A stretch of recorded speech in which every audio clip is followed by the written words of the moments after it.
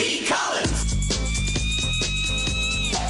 Peter B. Collins News and Comment. It's Monday, September 11th, 2017.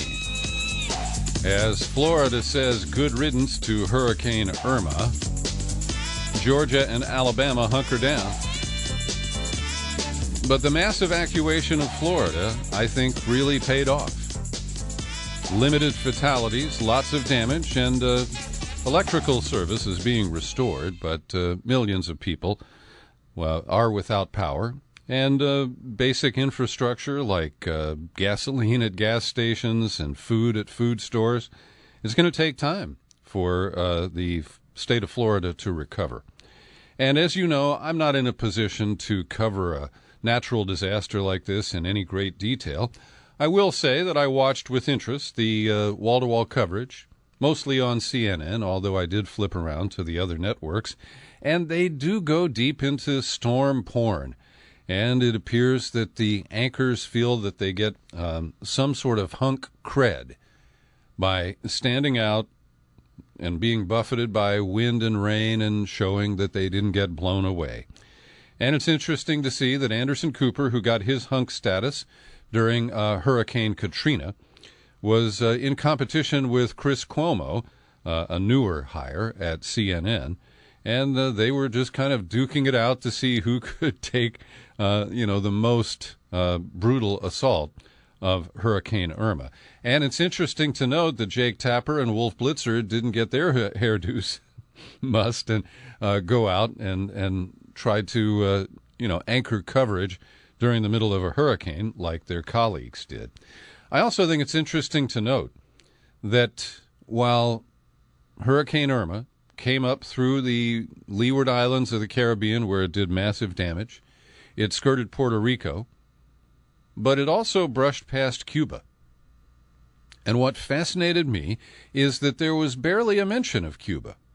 I didn't hear anybody talk about Guantanamo Bay and whether the soldiers deployed and the prisoners locked up there faced any harm. In the end, apparently there was no damage at Gitmo from Hurricane Irma.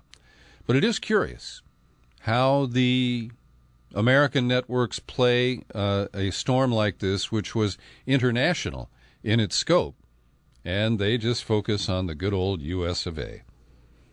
And speaking of Guantanamo, Khalid Sheikh Mohammed is still there.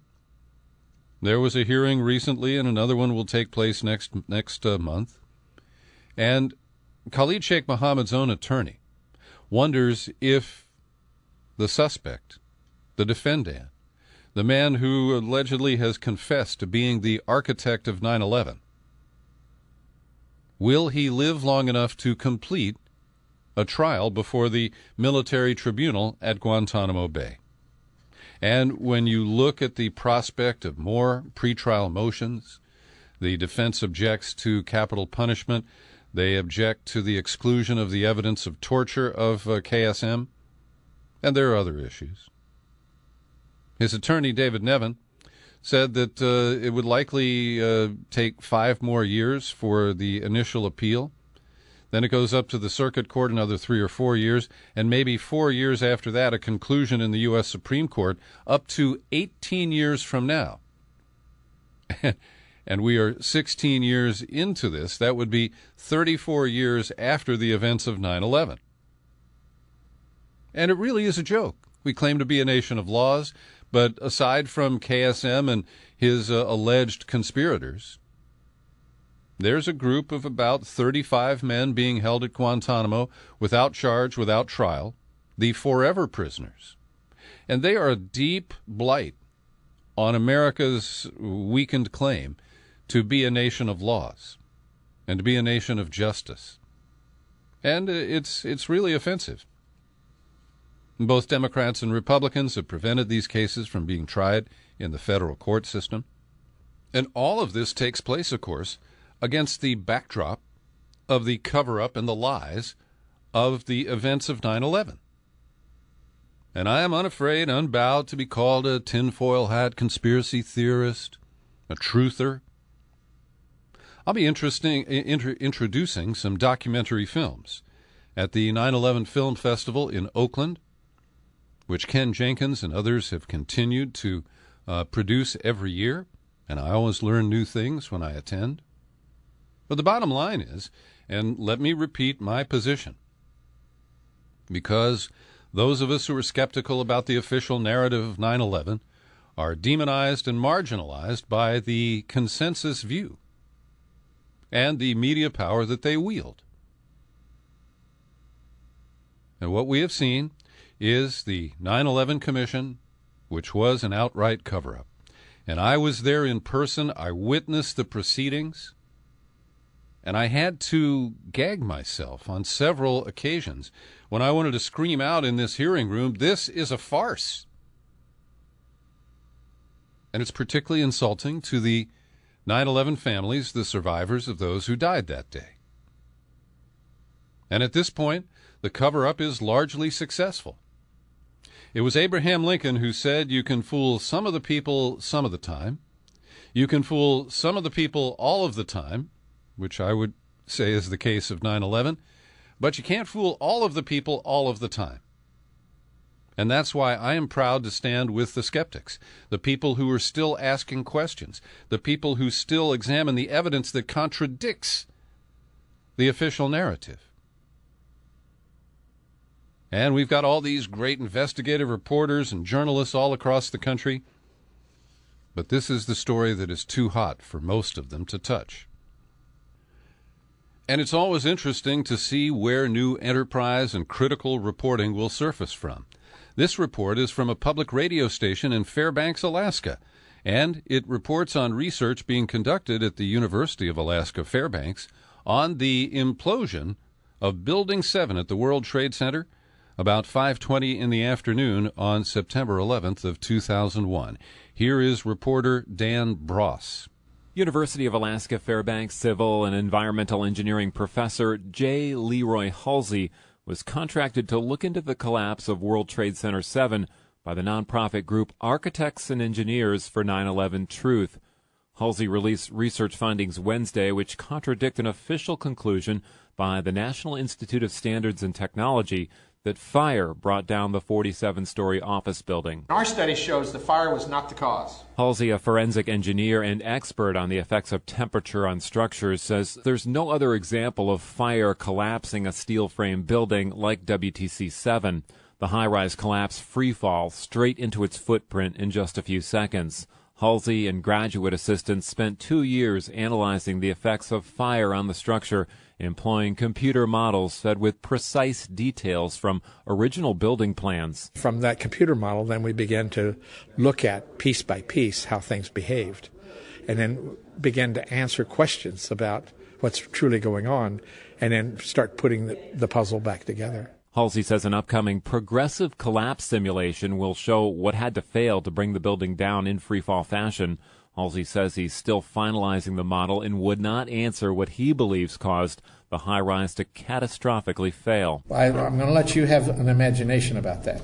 Even though Halsey won't go there, others assert that the collapse of the evacuated World Trade Center 7 building late in the day on September 11, 2001, resulted from controlled demolition using explosives. The National Institute of Standards and Technology did not respond to a request for comment by deadline. Professor Halsey has made all his research materials available for peer and public review. In Fairbanks, Dan Bross. So I find that interesting. I'm glad people are still examining the evidence. Building 7 is the most egregious, unexplained event of September 11th. The 9/11 Commission just skirted over it and kind of said, well, who cares? No plane hit the building, so it came down, and that's all we have to say about it.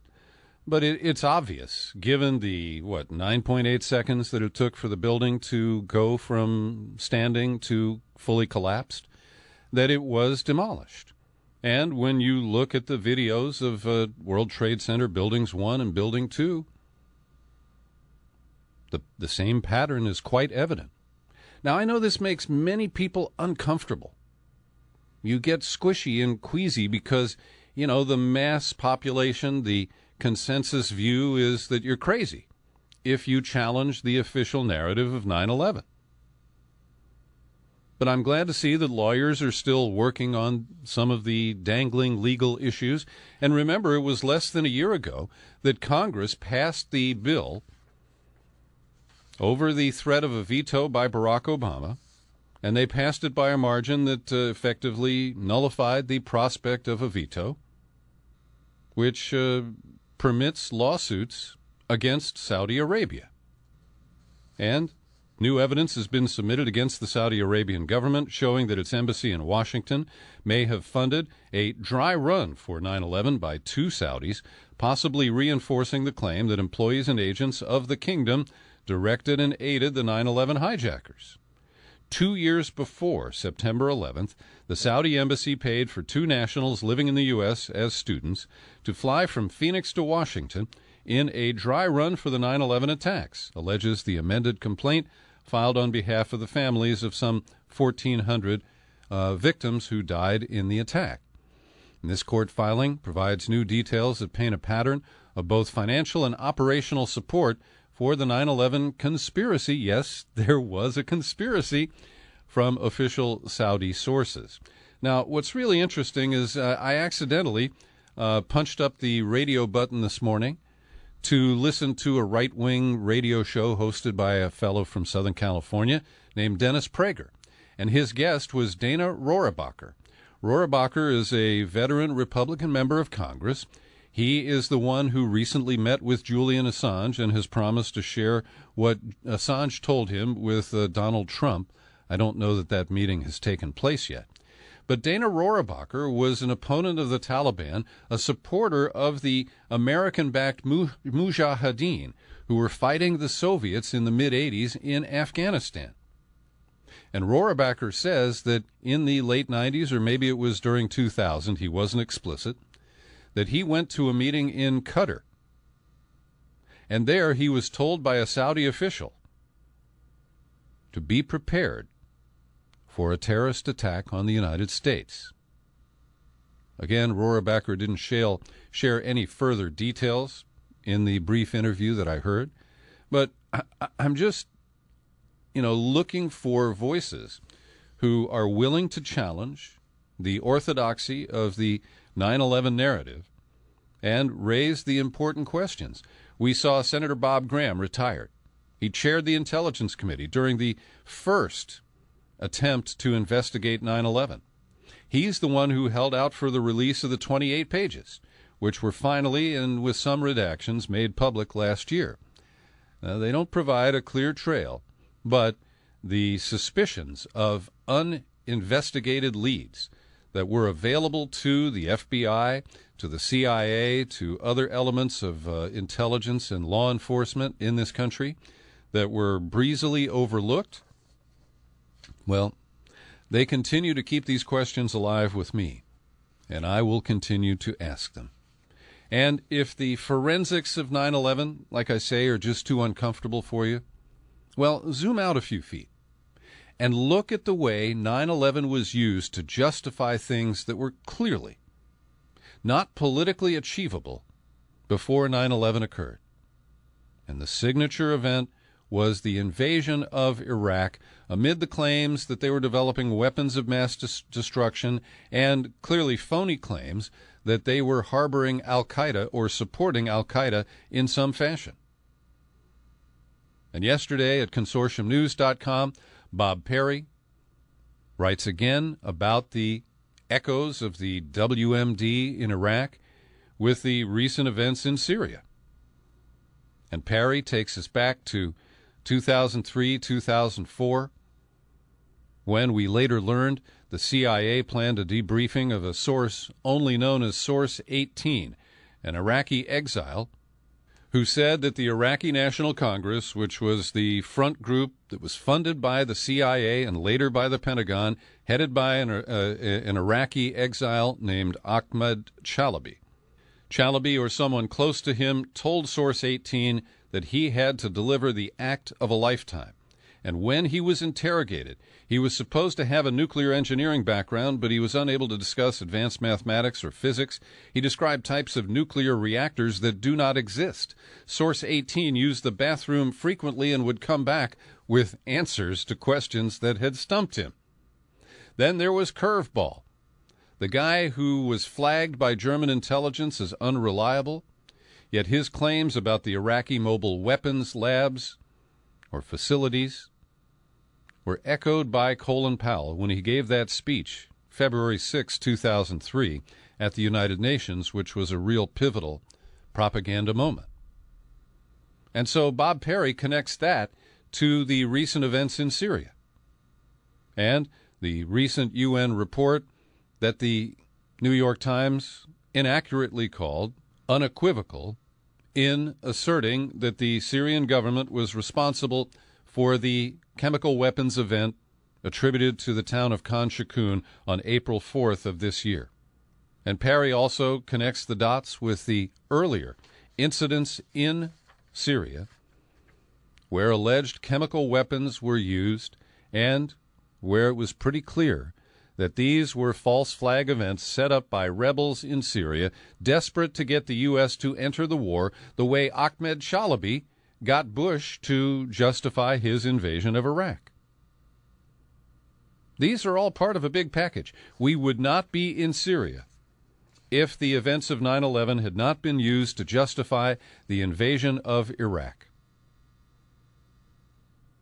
And the beat goes on. Meanwhile, later today, we expect that the United Nations Security Council will review and possibly vote on a watered-down resolution presented by the Trump administration to impose new sanctions on North Korea. Now, the original version had said that we would block all oil exports to North Korea. The new version doesn't block them altogether. And it also says that any inspection of ships at sea, which was anticipated by the original draft, will be done with the consent of the country where the ship's registered. So that means if we see a North Korean freighter and the U.S. wants to intercept it, they have to get permission from Pyongyang to do so. So it means that this resolution has been massaged in a way that it really appears to have very little in the way of teeth. And, of course, it's got to get past the veto power of Russia and China and get 9 out of 15 votes on the Security Council. So it remains to be seen if this will actually go into effect. And one of the elements that the U.S. has asked for is a travel ban for Kim Jong-un. And there is no indication that that guy has ever left North Korea, at least not to my knowledge. Every day I pause for a moment to thank the people who support my work here at the Peter B. Collins Podcast with your subscriptions. People like Jeffrey Stewart, Terry Paris, Don Cisney, and Jeff Lipinski. I also want to give special mention to Alex Marin of Surprise, Arizona. She just surprised me with an extra $100 last week. She's already got an annual subscription, maybe more. I can't keep track of it all. But, Alex, you're very generous. I appreciate it. And your extra dollars are going to fund a scholarship for Debbie in Colorado, whose budget no longer permits her to subscribe to the Peter B. Collins Podcast. So, Alex, you're a winner in every way, and I thank you. If you're not currently a subscriber, hey, we can fix that. Come on over to peterbcollins.com. You click on the menu button, no matter what device or browser you're using. Pull that down, click on Become a Subscriber. Takes you to the sign-up page where the options are laid out for you, and I hope you will choose one and support my work. I want to tip you off that coming up in Washington, D.C. at American University, September 22nd to 24th, David Swanson and a group of tireless anti-war activists are putting on a conference called the War and Environment Conference. And Swanson, who I have deep respect for, I was there on the Washington Mall for Camp Democracy. I think that was in 2004. And I have supported David in every way that I can. And I think that he has the right concept here. He is trying to really develop the message that we are at great risk from war and we are at great risk from environmental inaction. And so the typical peace activists like Medea Benjamin, Ray McGovern, Jill Stein, David Swanson, they're going to join forces with people who are active on the environmental front Tim DeChristopher is the guy who bid on oil leases, I think it was in Utah, or natural gas leases, and ended up in prison for a while. He's going to be there. Gar Smith, I think he's from Earth Action Institute. Jill Stein, the Green Party candidate. Kevin Zeese, who works both the peace beat and the environmental beat, and many other people. Diane Wilson from the Gulf Shrimper Experience. I remember talking with her a few years ago. And also Chelsea Manning has just been announced as a special guest at this conference. I'm putting up a link to it. It's worldbeyondwar.org, No War 2017. And if you are able to travel to Washington and attend, I hope you will do so. Last night on 60 Minutes, Steve Bannon, who maintained complete media silence. Now, he may have leaked his ass off while he was in the White House, but he never gave an on-camera interview. And he told Charlie Rose, who was really working hard at his unctuous, hardline interviewer stance, he told him on 60 Minutes last night that this is the first TV interview he's ever done. So it was interesting because Bannon revealed himself quite a bit. The top takeaway from the Bannon 60 Minutes interview is that he allowed, as how he wouldn't explicitly criticize Trump, but he allowed an inference to pass. So Charlie Rose says, you're a student of history, and I've heard that you think that the firing of James Comey was the biggest mistake in political history. Bannon: that's probably too bombastic even for me, but maybe modern political history. So Rose restated it. The firing of James Comey was the biggest mistake in modern political history? Bannon: if you're saying that's associated with me, then I'll leave it at that. So he didn't contradict the statement attributed to him. He went on to say, I don't think there's any doubt that if James Comey had not been fired, then we would not have a special counsel. Yes, we would not have the Mueller investigation. We wouldn't have the Mueller investigation in the breadth, clearly, that Mr. Mueller is going. Well, this suggests that in the White House, Steve Bannon counseled Donald Trump not to fire FBI Director Comey, but that maybe Jeff Sessions, Rod Rosenstein, other advisors, what's the guy's name, Steve Miller? It's not clear. But it's clear that Steve Bannon wanted to separate himself from that decision. He also worries that this muddled treatment of DACA, where Trump has announced that it will expire in 6 months, and essentially challenged Congress, which has been unable to accomplish anything on immigration to fix this before then. Well, Bannon believes that that could cost the Republicans control of the House and Senate in the 2018 midterm elections. He also said that from day one, Mitch McConnell spoke up and opposed the idea of talking about draining the swamp, and Bannon is unapologetic. He basically says the swamp is a business model, it's a successful business model, and that, he essentially has plotted for war against the Republican establishment. He objected to the decision made by Jared Kushner and others. He says in the 48 hours after the election was announced, there was a fundamental decision that was made. We embraced the establishment. And while Bannon makes noises about how Trump really had little choice because he didn't have much of a campaign team or a group of loyalists, that he still separated himself from that decision. Now, on DACA, his bottom line is that there must be no path to citizenship, no path to a green card, and no amnesty. Amnesty is non-negotiable. So from his perch at Breitbart, you can expect Steve Bannon to keep firing away on a lot of these issues.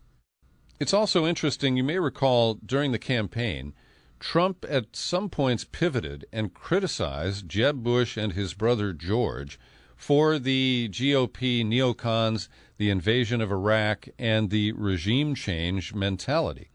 And Bannon echoed that in his conversation with Charlie Rose. He says, that's the geniuses of the Bush administration. I hold these people in contempt, total and complete contempt. They're idiots, and they've gotten us in this situation, and they question a good man like Donald Trump. And when asked to name names, he said Condi Rice, George W. Bush, his entire national security apparatus. And he also used the release of the pussy tape. You know, you can grab him by the pussy, Trump was caught saying on camera. Well, that was the defining moment of people who were blindly loyal to Trump and those who weren't. And he started by peeling off Reince Priebus. Reince started off and said, you have two choices to Trump. You either drop out right now or you lose by the biggest landslide in American history. And he also indicated that Chris Christie voted himself out of the cabinet by taking a position similar to Priebus and not blindly supporting Trump after the damaging tape was revealed. Interesting analysis at the New York Times today. Jeremy Peters writes a piece about how Trump's recent actions, including his undercutting of the Republican leadership last week on the issues of the debt ceiling and keeping the government running and the early money for hurricane response. Well, the article's headlined, "In Free-Range Trump, Many See Potential for a Third Party." This pivots off the Bannon interview last night and another one where he told a reporter, "We haven't lanced the boil," referring to the Republican establishment. They all thought they were going to lance the boil the day after the election when they had that catastrophic Trump defeat, and that's when all accounts would be settled. And Bannon opened his interview with Charlie Rose by saying that the Republican establishment is committed to taking down the Trump presidency, to basically nullifying it or undermining it. And so this is something, of course, that people like me on the left want to encourage. I like to see schism in the Republican Party. I like to see Republican on Republican warfare. And it appears that Steve Bannon is committed to this for the foreseeable future. Now, let's be fair, the Democrats are in free fall as well. They're way out of touch with their base, and I believe that we could see many splinter groups. And if it weren't for the state-level laws that limit access to the ballot by third-party candidates, I think we'd see a lot of new parties springing up in the United States right now. There's also a piece by Ben Protus, Danielle Ivory, and Steve Eder at the New York Times today, which echoes the warning that John Nichols gave us last week when he was here to be interviewed about his new book, Horsemen of the Trumpocalypse. And his point is that while Trump distracts us with tweets and his bizarre behavior, that his wrecking crew is very busy putting a very conservative tilt on the policy level operations of the federal government. And so, for example, the Trump administration opened the door to allow more firearms on federal lands. It has scrubbed references to LGBTQ youth from the description of a federal program for victims of sex trafficking. And these are just examples of how the wrecking crew is busy dismantling policies that were put in place over the years by various liberal or at least moderate governments in this country. There is a draft being developed at the Health and Human Services Department for new rules about birth control, and you can expect that those are going to reflect the idiocy of the evangelical right in this country. And one Christian leader, Johnny Moore, who owns a public relations firm and advises the White House on religious matters, he says everybody has a point of contact. It's not just secretaries. It's higher-up people, directors or deputy directors, and it's all across the government.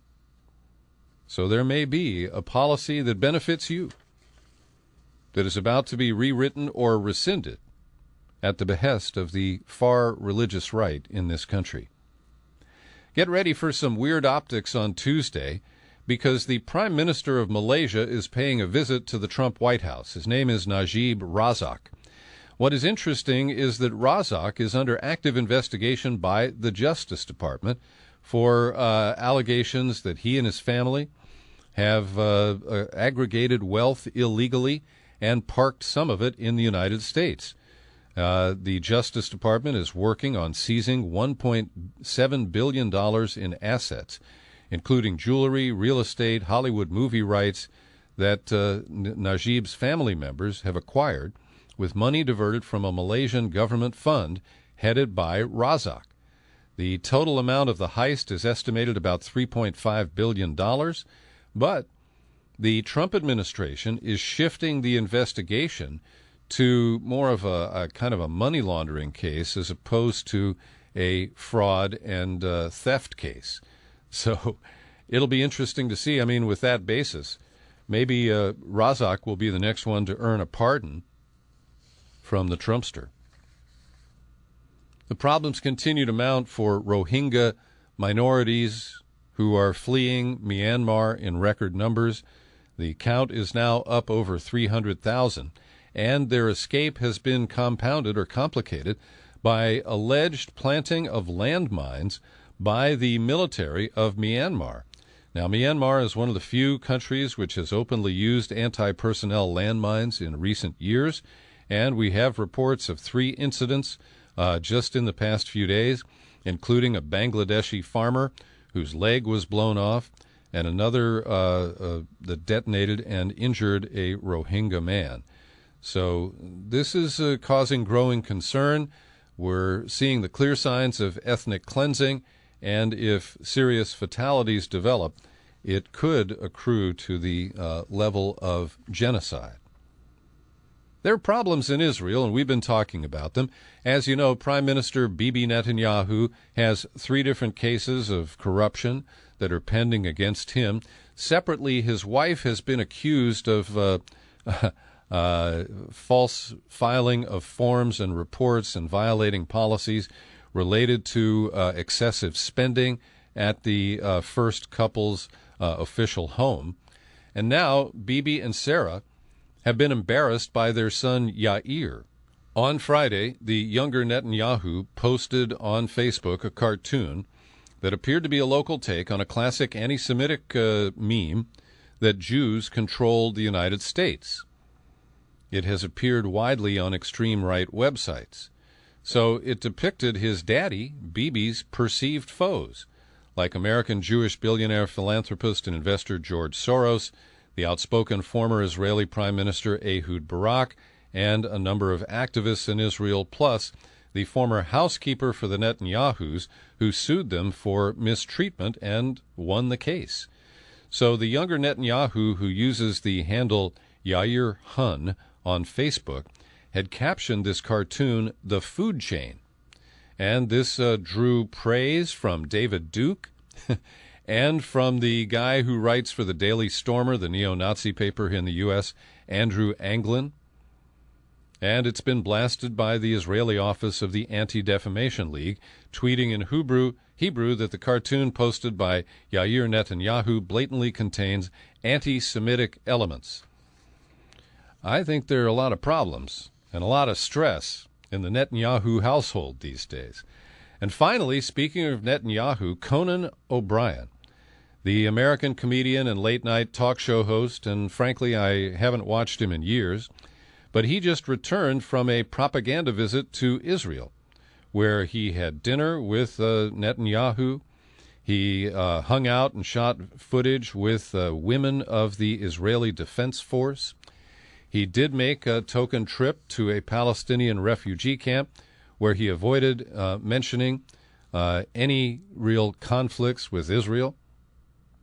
He also met Syrian victims of the civil war being treated at an Israeli hospital, apparently unaware that many of the Syrians being treated in those Israeli hospitals have been members of extremist rebel groups, including Al-Qaeda.